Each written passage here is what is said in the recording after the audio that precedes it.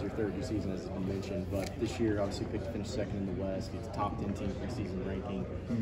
You've been here, this is year 3, so do you feel any extra pressure or that added expectation compared to the previous years, or has it always been the same with the program and how you felt? You know what's crazy? It's gotten easier for me.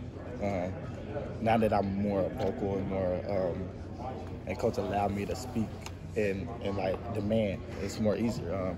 Because I'm going to work hard regardless, so I don't have to worry about that end of it. It's just being able to teach the new guys certain terminology, show them what needs to be done, how it needs to be done, and I think that's about the hardest thing to do. Because like I said, you got the new guys coming in from high school.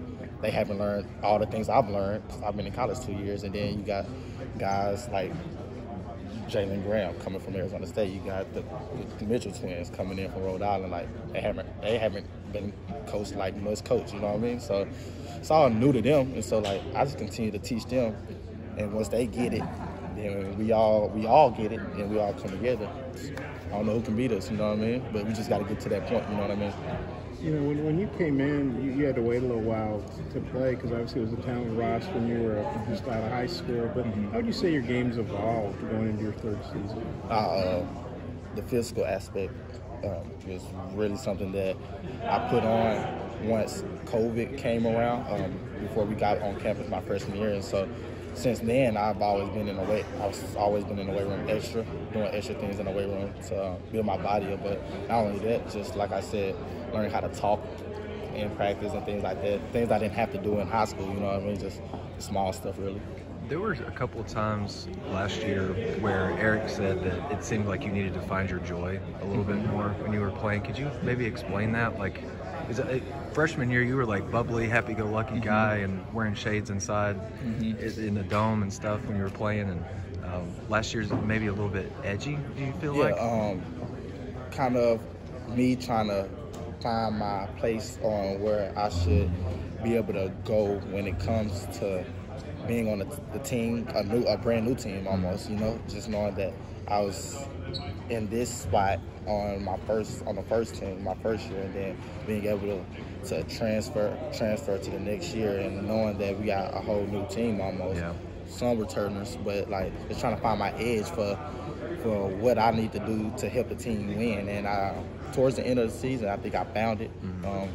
I could say almost at the end of the SEC tournament, I think that's something that turned me around, just knowing that I was trying to find where I can fit in to help the team win. Yeah. No, you've been with Kamani. I mean, this is what Kamani's third year here, I think. How have you seen Kamani mature over the years? I mean, he's had his ups and downs, but it seems like a pretty mature guy from what he's telling me now. He's learned a lot, and I can say that he's learned off the court mostly. You know what I mean? Just knowing that he didn't know how to be the person he is now. He's more respectful. He learned how to talk to people and things like that. And I think that's something that spoke out to me, because I mean, he was a totally different person coming in. You know what I mean?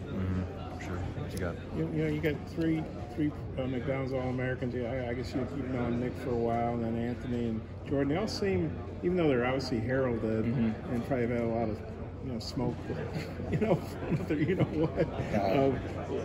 I mean, they seem like they're pretty grounded. What's your take on those three guys in particular, and how their personalities, and what they're bringing to the team, and how do you talk to those guys? Because you're an older guy, but they're projected first-round draft picks next year. Right. Yeah, for sure. Just like any other team everywhere, if they come in with a mindset, I'm trying to get in here, do what I need to do, and be first rounder, then that's the type of work they need to put in. You know what I mean? And so if they're not, then I'm the person to tell them, you think you're going first round, you need to put the work in. You need to work harder than me, because I'm trying to take your minutes. You know what I mean? And I'm gonna just let them know that, because if I don't let them know, who else will tell them? You know what I mean? Like, somebody might, but I don't know if they will. So I'm gonna let them know, just continue to work hard. You know what I mean? That's the whole point of what I'm trying to get across is, if you work hard, I work hard, we work hard, and everybody's dreams can become successful. You know what I mean? So, I mean, just working hard.